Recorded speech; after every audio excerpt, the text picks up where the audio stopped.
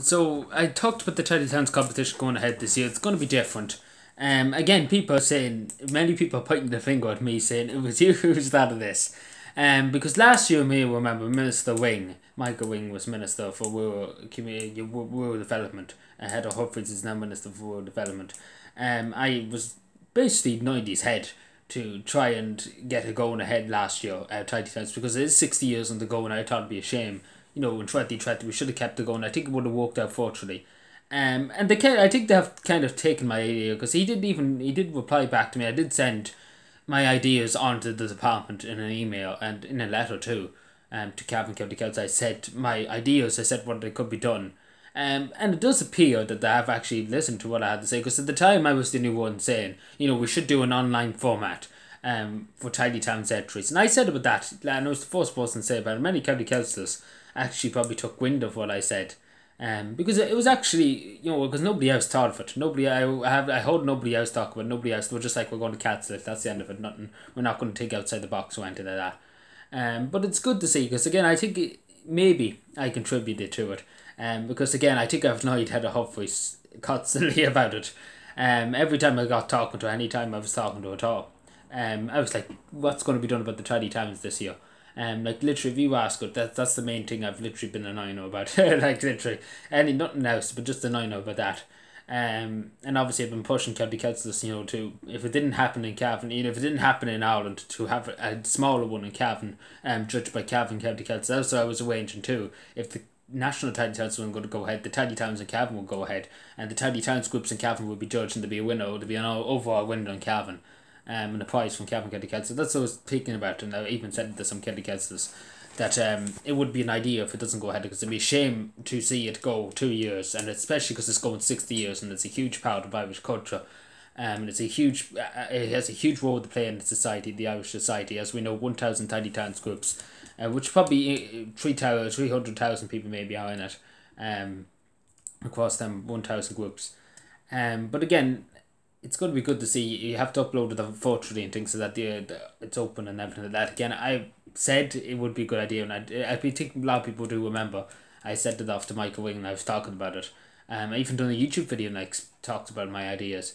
And another thing too that I just want to talk about is they're saying about giving young people more awards and things like that for the Tidy Towns one, but they're going to give younger people more stuff for being involved in the Tidy Towns. Now I said this a few times again. I said this a few times in my letter when I wrote to the Department of Rural Affairs, over the time Community Development. I said this a few times that young people should be given more credit because again it's a lot. In Tidy Towns groups, even myself, there's only 3 young people under 18.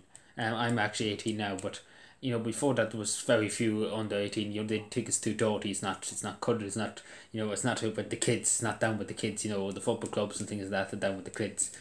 It's too dirty walk. You don't want to be seen with your friends being seen you doing the dirty walk.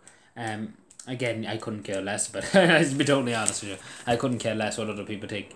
If they think I'm because again, I'm doing hard work. It's honest work. To be honest, it'd be different if I was selling drugs in the corner or something like that.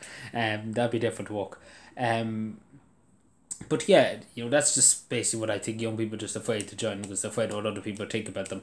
And I say to young people, to get involved with your local community. It's great to get to know many people. I know many people now from Tidy Towns, and I know many people, and I've got to know many people. I said that about 6 million times there.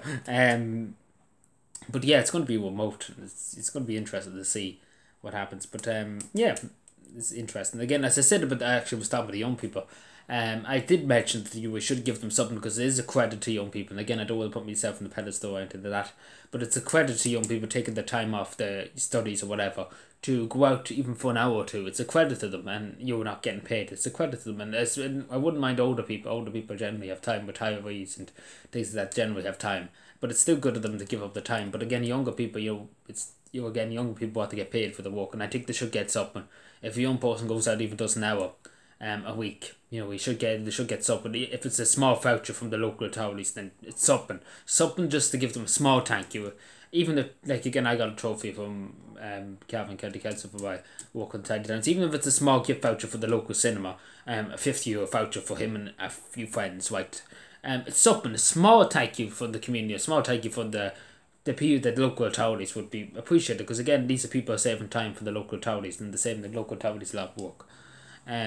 So yeah, and I did say that in my letter, and I stressed that. I stressed that much, and hopefully maybe they listen to me, because again, it's funny how they have it in this year. Because I give them probably too much ideas last year.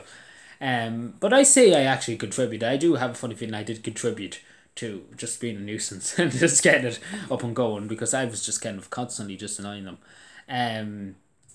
To get it up and going. And obviously I did give them the big idea last year, and I say it was handed over to head of Humphreys Department, what I said in my letter and everything, that I'll be the same staff and things like that. But anyway, good to see that. Happy to see it going ahead this year. It's good to see young people again, communities mixing, communities getting together again and talking and working together. It's good to see that. Anyway, thank you for watching, subscribe more, and bye.